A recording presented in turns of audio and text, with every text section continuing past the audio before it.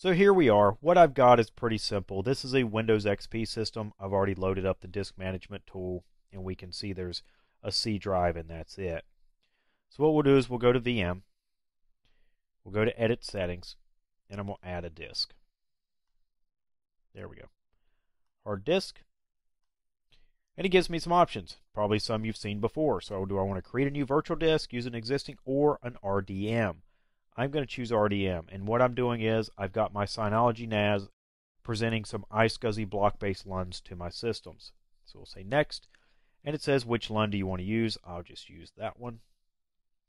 And specify the data store. Remember, we have a LUN mapping file, so I'm just going to put that on data store 4. That's fine.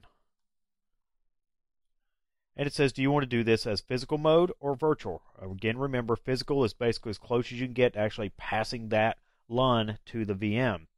Whereas virtual gives you some extra capabilities like VMware snapshots. It kind of depends. There's a couple of use cases for clustering for physical, else you probably want to do virtual. I'll just click virtual. The process is the same. And then virtual device node, it'll say, which SCSI device do you want to show. And just like normal for disk, you can set the mode either independent, persistent, non-persistent.